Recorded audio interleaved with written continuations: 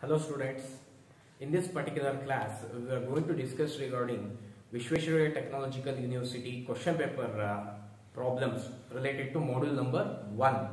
So in previous classes we discussed regarding how to solve numericals generally oriented to concepts. Now in this class I will take past 5 years problem, whatever the problems covered in VTU question paper, especially related to CBCS scheme. So let me move on to the first problem. Determine the resultant force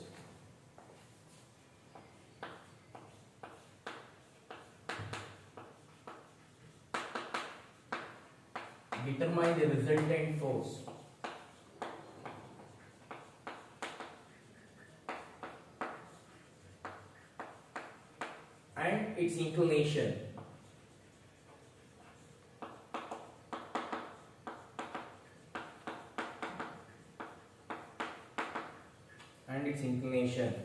For the force system shown in figure.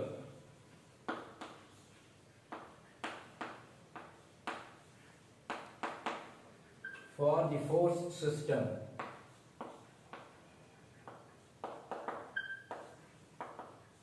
shown in figure.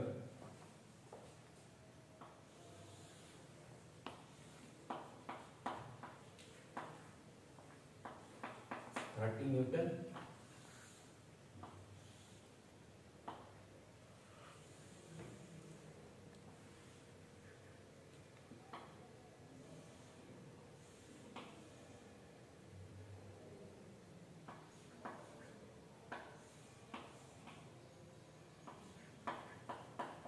Newton,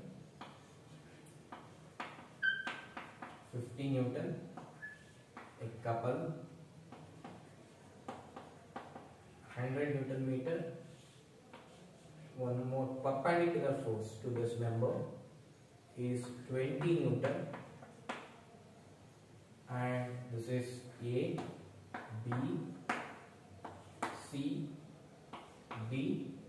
The horizontal is 6 meters and the vertical is 4 meters, and this is 3.5 meters. A to B distance. A to B distance is 3.5 meters and A to D distance is 4 meters and B to C distance is 6 meters. So given in problem. This is the given problem. So in this particular problem, the ultimate aim of the problem is to determine the resultant force, and its inclination. So this is the given force system. See, A, B, C, D is the force system in which there are several forces are acting. Ultimately, we have to determine the resultant and its inclination R and theta value. So well before that we have to identify how many number of forces, and out of total forces how many are purely vertical and purely horizontal. If any force is inclined in the system, we have to resolve that force into pure horizontal and vertical forces. That is the first thing in free body diagram. So here we are having 60 Newton is inclined and 200 is also inclined, and purely horizontal 50 and 30 is purely vertical. So this 50 and 30 no matters, we will take direct value, but this 60 we have to resolve, this 20 we have to resolve. For resolving we require angle. How to compute angle computation and what are the required angles? See, if you compute this theta 1, then we are getting the 60, and if we compute this theta 2, using this theta 2, see, this is the member, this is the inclination. Theta 3 can be easily determined. This is a perpendicular. So if you know this theta, 90 minus theta 2 is theta 3. Now from this triangle, from this diagram, we can easily say that tan theta 1 is opposite by adjacent. So tan theta 1 opposite from triangle, this is from triangle ABD. So from triangle ABD, we are going to determine theta 1 value. Tan theta is opposite by adjacent. So 4 by 3.5. 4 by 3.5. Therefore, theta 1 equals tan inverse 4 by 3.5. So what is the value? Theta 1? 48.81. 48.81 degree. Similarly, if you want theta 2, see, drop just perpendicular. So see DE, you take this point as E. So from triangle BCE, we can determine theta 2. Apply tan theta 2 is opposite by adjacent. Opposite is 4 meter, this adjacent. This is 6 minus 3.5, which is 2.5 meters. So opposite is, it's similar to whatever this height. This height is also 4 meter. So 4 divided by 2.5. Therefore theta 2 equals tan inverse 4 divided by 2.5. What is the answer? 57.99. 57.99. Now for this triangle, you take a EFG. From triangle BFG, so we require theta 3 equals 90 minus theta 2. 90 minus theta 2. So 90 minus theta 2 value is 57.99. 57.99. What is theta 3? 32.01. 32.01 degree. See, it's very simple. Here we have determined the values of theta 1, theta 2 and theta 3. Theta 1 can be determined using this triangle, opposite by adjacent. We got theta 1 as 48.81. Theta 2 is determined by this triangle. Theta 2 is 4 by 2.5. Tan inverse 4 by 2.5. We are getting theta 2. When we have got theta 2, theta 3 is a perpendicular. Drop this on baseline. Theta 3 from this triangle.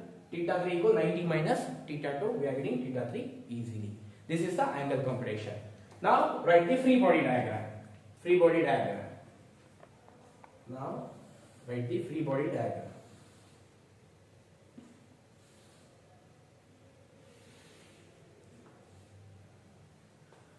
So this is the 60 Newton force, first one.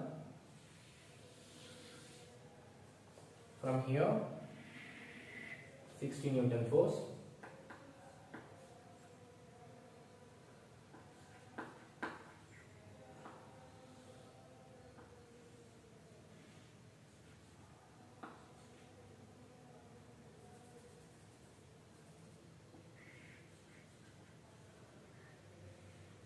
Newton force. Here we are having 30 Newton force, and exactly it's a perpendicular. We are having 20 Newton force. Here we are having 50 Newton force. These are the forces. Now this theta 1 value, this angle is theta 1 is 48.81. The same inclination here also, theta 1. So this is 60 Newton. So it will become 60 cos theta 1, 60 cos 48.81, and vertical is 60 sin 48.81. It's very simple. Whenever the angle is there, it's with respect to horizontal. That's why horizontal is cos theta. Or if it is vertical inclination, vertical is cos theta, remaining one is sin theta. Here the inclination, whatever this angle, here the same angle 48.81. Here also you are getting 48.81 degree. Therefore, horizontal is 60 cos 48.81. Vertical is 60 sin 48.81. Now here you are having theta 3. Theta 3 equal 90 minus theta 2. So 32.01. 32.01 degree. So horizontal component, vertical component. Here also horizontal component is inclination. Therefore this is 20 cos 32.01 degree and 20 sin 32.01 degree. So this is A, B, CD. You are having one more couple, 100 Newton meter. This is free body diagram. Free body diagram. Free body diagram. See, don't confuse with this couple. In this particular problem, only resultant and its inclination is asking. Is talking purely about forces. So it's a couple. For the confusion purpose, they have mentioned the couple. So don't confuse with this. So we are not dealing with this couple in this particular problem. Now compute. What we have to compute? We have to compute resultant. So the resultant is given by R equals square root of sigma fx square plus sigma fy square. Now we have to compute sigma fx and sigma fy for this entire system.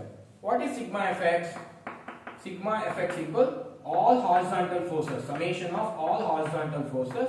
The sign convention is all right side acting forces are positive and all left side acting forces are negative. How many horizontal forces are acting in this system? 50 Newton, 1, 60 cos 48.81, that's the second one. Third one is 20 cos 32.01. Total 3 horizontal forces. So first you take 50, that's positive because acting right side. Next you take minus 60 cos 48.81. Next minus 20 cos 32.01. Why minus? Because these two forces acting left side. So what is the sum? Sigma fx minus 6.47 Newton. Minus 6.47 Newton. Then compute sigma fy. For sigma fy, all upward forces are positive and all downward forces are negative. This is the sign convention.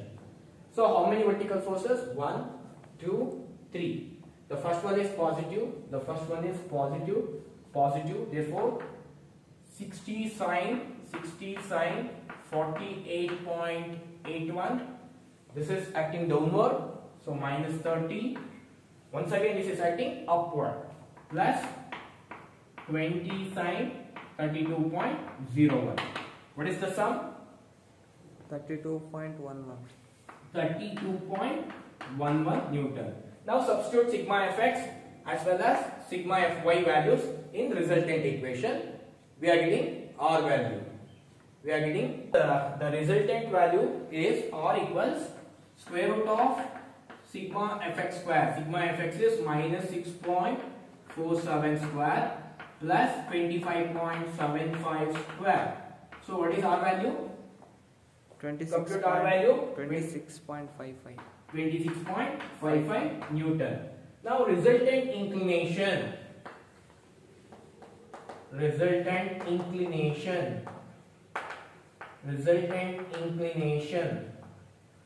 That is theta equals tan inverse of magnitude of sigma fy by sigma fx. Here if you are having any negative values in sigma fx or sigma fy, consider it as positive because we are measuring the angle as a positive angle always. So that's why take magnitude of. So theta equals tan inverse of sigma fy value is 25.75 divided by 6.47. Here you are having minus 6.47. Even though consider plus 6.47 because it's a magnitude. We are referring with respect to positive values. So what is theta? 75.89. 75.89. Therefore, R equals 26.55 Newton and theta equals 75.89 degree. Find the representation. Representation is very simple. Representation. Observe sigma fx. Sigma fx is negative. The sign convention is left side. So, left side. This is sigma fx. What is the value? Minus 6.47 Newton. Next, sigma fy. Sigma fy is positive. The sign convention is upward. Represent sigma fy. The value is 25.75 Newton. 25.75 Newton. Resultant in second quadrant, this is R, and we are measuring the angle with respect to theta, x-axis. So R value is 26.55 Newton and theta value is 75.89 degree. So this is regarding representation.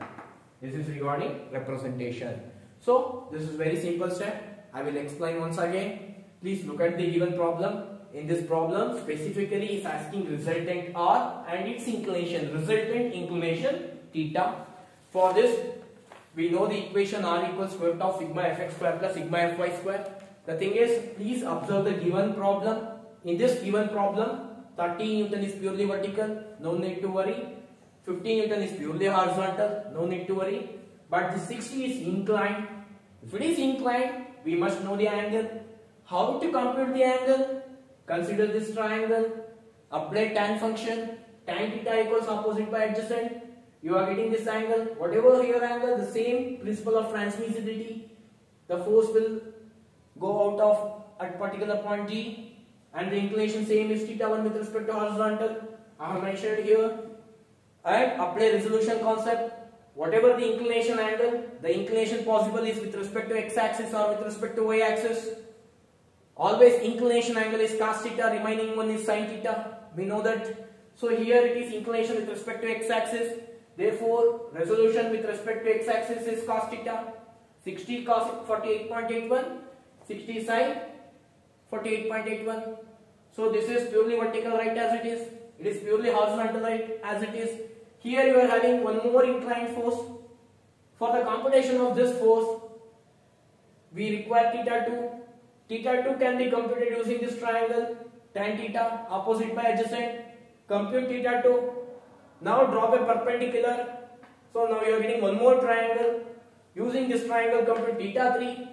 Theta 3 is the required value. Theta 3 equal 90. Perpendicular minus theta 2. We are getting theta 3. Whatever theta 3 value, consider here. Resolve this. Next, apply sigma fx, summation of all horizontal forces. Use sign convention. Right side forces acting positive, left side acting forces negative. Next, apply sigma fy. Use sign convention. All upward forces positive and all downward forces negative. Compute sigma fx, sigma fy. And what is the resultant equation? It is the square root of sigma fx square plus sigma fy square. Compute resultant value and resultant inclination.